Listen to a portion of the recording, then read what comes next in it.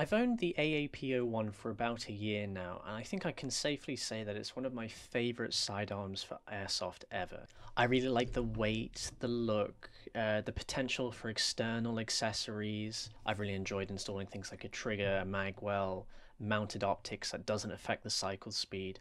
I think it has a lot of potential and a lot going for it. But what I noticed was a distinct lack of internal upgrades for this system. You can swap the inner barrel and the bucking, but for the most part you are very restricted on what you can swap when it comes to internals. So I thought I would change that and develop a recoil spring, a nozzle spring, and a short stroke kit. And so today in this video I'm going to go over about how to install them and their benefits. So I've explained short stroke before, and what that basically is you can shorten the amount of travel that your pistol makes, so it doesn't go back as far. And the advantage in this is you can shoot just a little bit quicker. You get a slightly faster cycle speed, and it's especially noticeable in full auto. And the cool thing about the AAP-01 is you can short stroke and still retain lockback. It actually has a slight bit of over travel before the lockback engages, so you can actually short stroke this pistol and still retain lockback. Alternatively, you can short stroke it even further, get faster cycle speed, but no lockback, and I'll be showing how you do both. I'll also be showing you how to change the recoil spring, and the recoil spring will also affect your cycle speed and the rate of fire you get in full auto. And finally, to ensure all this works appropriately and you feed the BBs correctly, I've also created a nozzle spring that will help retract the nozzle in time, and I will also show how to install that and how good it is. So if some of you might be thinking that because I'm using the Mamba upper by Action Army, that this disassembly and installation will be different. And honestly, they are very, very, very similar compared to the standard upper. So if you're watching this and you're a bit confused and worried if this will work, I promise you it will be no different. So let me just show you the products we'll be installing today. We have our Lil Snap nozzle spring for AAP-01. This also works in G17, G18 and Glock 34. We have our AAP-01 short stroke buff kit, and I'll show you how we install this and how it can be tuned and all its possibilities. And then finally we have our iconic Snappy Boy recoil spring for AAP-01, which features a lovely gold finish for slicker shots. So I'll show you how we get that installed too. It's very, very easy. So first, let's eject the mag. Put it to one side.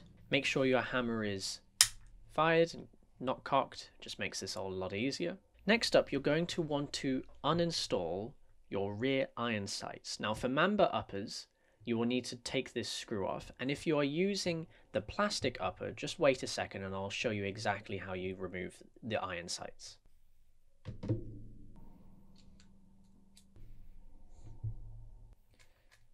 So just screw this bit off. Once that's done, this will lift back and this little screw will pop out, so put it somewhere safe that you'll keep hold of. Then you'll also notice this spring, which helps keep tension between these iron sights and the base. Just make sure that doesn't come out. It actually stays pretty stiff in there, so you shouldn't have to worry. Now, for the next part, this will be what I was referring to earlier with people who still have the plastic uppers. On your iron sights, you will see these two screws, and all you have to do is just unscrew them. It's very simple and it won't take you long, and for those using the metal uppers you will also need to do the same. The only difference is one extra screw, which we've just undone just now.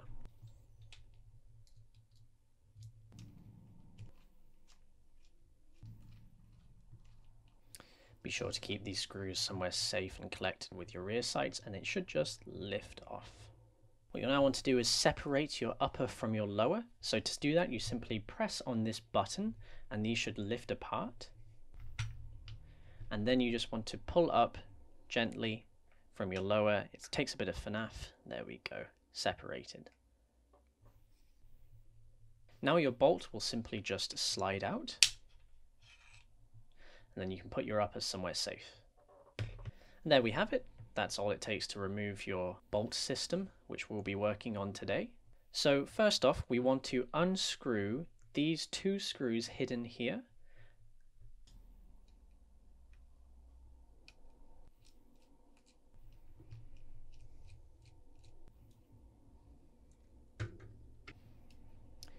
And then once that's done, you'll be able to just pull this out, and this will bring out this small little plastic platform that holds your 2 screws and your nozzle return spring. So we're just going to put this to one side for now, and we will come back to that in a second. Next, you can pull out your nozzle. And now you can pull out your nozzle return spring. There we go. And now you can get your guide rod out. Fantastic. So firstly, I'll be showing you how to short stroke and what needs to be changed. This is your guide rod, it's what your recoil spring sits on, and it's also what your short stroke will be sitting on. This is our buff short stroke kit. Let me show you what you get in this kit.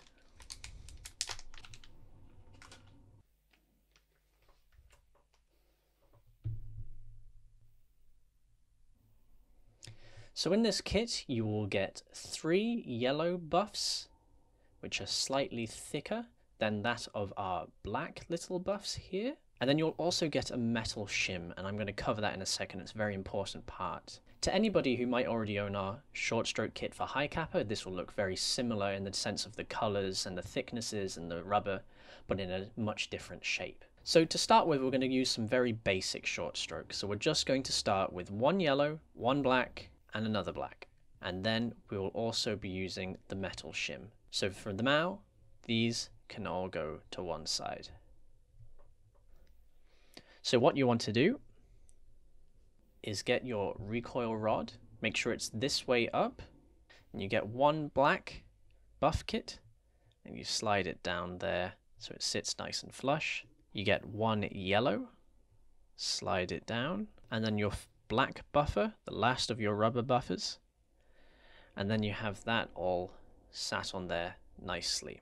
And basically with these remaining parts, you can mix and match them, see what type of arrangements you can get, how much recoil you want, the types of recoil you want, and how much short stroke you want.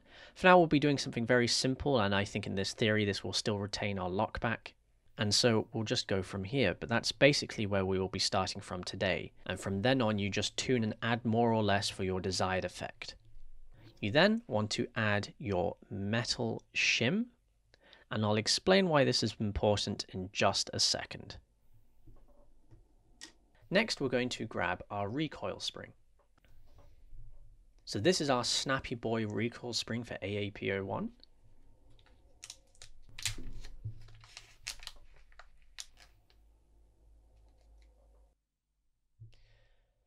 So this recoil spring is actually very special because unlike any other recoil spring on the market, it is coated with this lovely gold finish. And this is a secret finish we use at Waldo Customs on all our springs. And what it basically allows for is a much slicker and less friction induced effect when shooting your pistols and your other rifles that we will be using this coating on. So you get less friction, a much slicker experience, and it is also very pretty to look at. So you then want to slide this over your recoil rod. Make sure it's all aligned and sticking properly. So the reason we have this metal plate here is to stop your recoil spring damaging the other rubber buffers. This is known to happen before in the past with other short stroke kits, but doesn't happen with ours purely because of this metal plate. It offers a lot of advantages in this case. So that is all assembled and finished. So what we will do, we'll grab our bolt. And to install this, it's a bit difficult. So you actually have to take your recoil spring off. You have to slide this on through here. You need to make sure your little mushroom-shaped buffs are sat correctly, and they should sit lovely and flush and like they were made to be there, all perfect. And then you will slide your recoil spring through the top of the chamber, down over your recoil guide rod, and onto these buffs. Very simple, very easy. So before we move on to the nozzle spring, I'm actually going to apply some lubricant here to make sure this all moves perfectly and nicely, and also maybe brush off some existing lube. So first off, I'm just going to take a cloth and make sure we get rid of any old lube and make sure it's a little more dry. Once that's done, we can move on to applying our own lubricant. So for this, I will be using the lube that we make at Waldo Customs, which is our medium slick silicone lube. We're just going to apply this to our recoil spring to make it even slicker than anything else on the market and just make sure everything's perfect and slidey.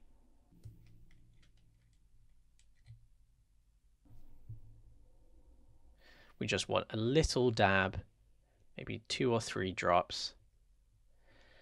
Spin that around, make sure it's all carefully put on. It's better to use less than more initially and slowly add the amount that you think you need.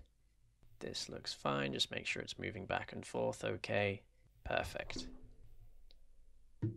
Brilliant. We will actually be lubing more of this carrier later, but for now we'll move on to the next step. So next is take our nozzle and inspect it. Make sure it's clean, rub down any old lubricant, and make sure there's no breaks or anything. Just while we're here, take advantage of it whilst it's there.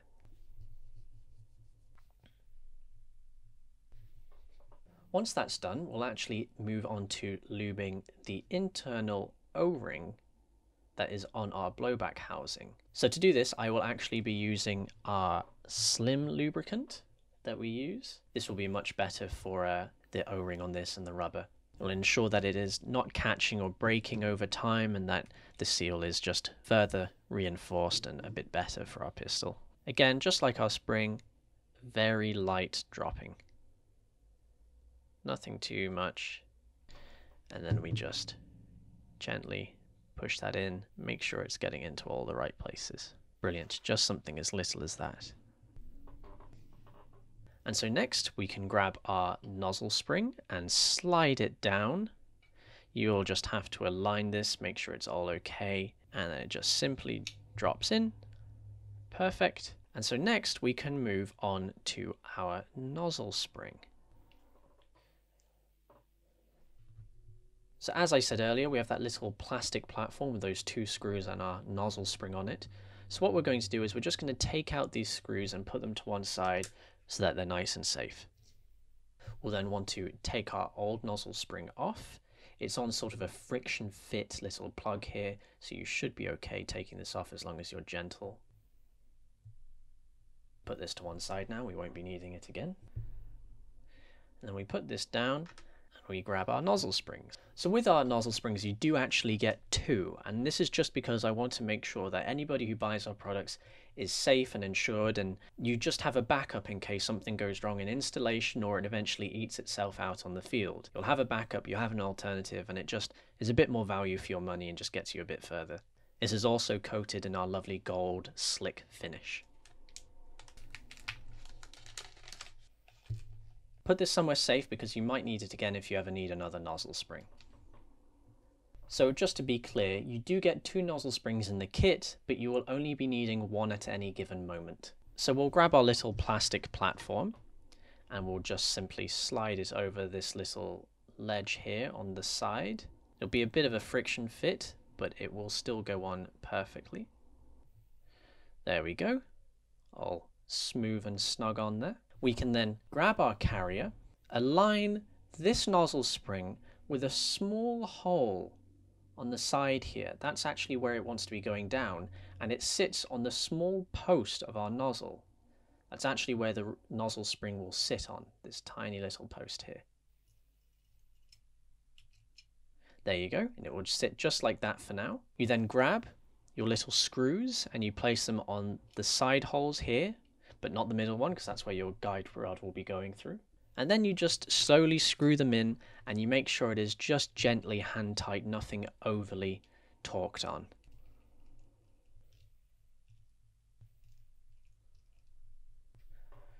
We're almost there now. I just want to clean off this lube here and apply our 3rd and final lube to make sure this is all cycling perfectly smoothly in our AAP.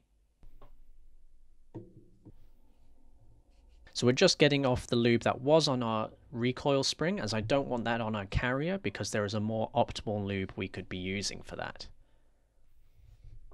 So now that that's done, we will move on to our 3rd and final lube for this installation, which is our special thick lube with 2 C's. We will want to be applying this just ever so gently onto our sliding rails and a tiny bit on the top. This will just make for a less friction-based sort of cycle and will just smoothen everything out a little bit. And just like our other lubes, you just want to do a small little dab. And what we'll do is we'll just rub that in smoothly across there. Just do a bit more on the top. A little dab, and this is actually a bit too much, so what we'll do is we'll make sure this spreads onto the sides here too. That's the thing, you just want to make sure you have the exact right amount. You don't want to overdo it. Perfect, that does seem like enough for now. Our thick lube can be sort of compared to grease because it is simply that thick. It is with 2 C's. Just use it a bit like that and you should be fine. Conveniently, with every bottle of lube we sell, it does say on the sides exactly what it can be used for. And so in this case, this is a gas blowback bolt and it can sit on the sides just perfectly. Now that that's finally done, we can move to assembly. Always good to wipe your hands with lube though once you've done that. Prevent it getting from everywhere, although our lube is scented, so your hands do end up smelling just lovely afterwards. It's a lovely sort of jasmine scent. So next we just grab our upper, slide it on down here, make sure that's nice, sitting nicely, and then from here we just simply reapply our rear sights. So this is just the backwards process of what you had to do before. Grab your rear sight, align it so that this little hump area here slots into this slot section on the back of your bolt there. And then you want to tighten in these 2 screws. And if you're using the plastic upper, that will be done. Your iron sights will be installed perfectly. But for us Mamba and CNC upper users, you'll need just 1 more screw after that, but I'll run that through just now. So let's do these 2 screws together.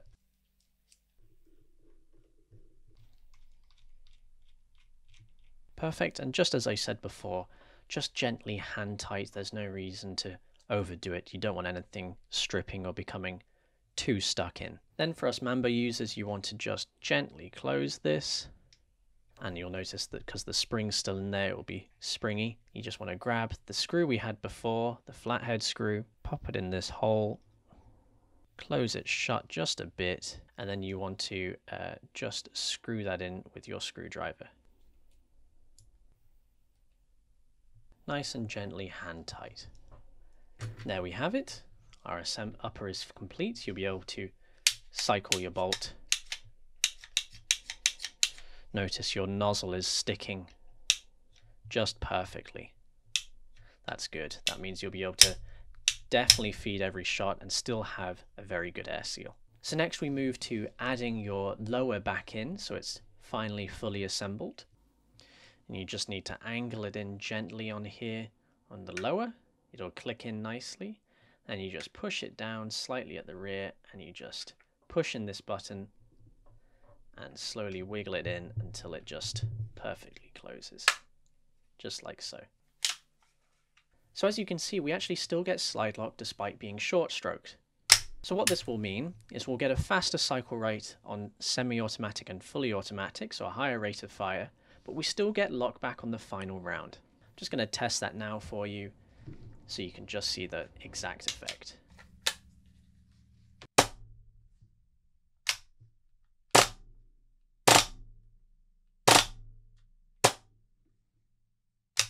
As you can see, still locks back, shoots a hell of a lot quicker, and because of that nozzle spring, we will be feeding every single shot.